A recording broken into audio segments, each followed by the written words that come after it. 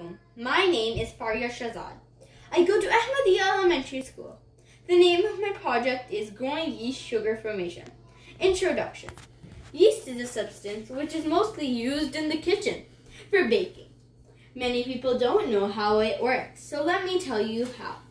Yeast strains are actually made up of living eukaryotic microbes, meaning they contain cells with nuclei, being classified as fungi, the same kingdom as mushrooms. Yeast is more related to us than plants. In this experiment, we will see how yeast reacts to sugar.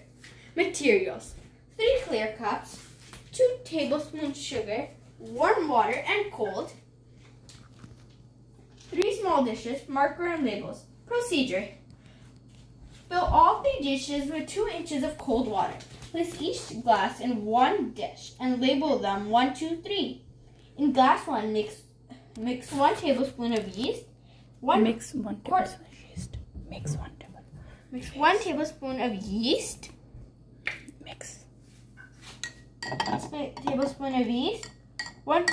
With 1/4 cup of warm water and 2 tablespoons of sugar.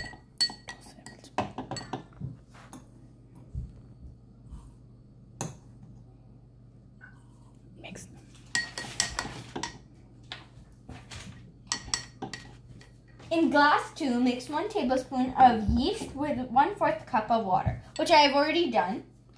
In glass 3, have 1 tablespoon of yeast in the glass. That I have already done as well. Question and hypothesis. Question and hypothesis. What is sugar's effect on yeast? I think there might be foaming in glass 1 and 2, but not in glass 3. If I'm right, then there should be a lot. Conclusion and results. The warm water and foaming.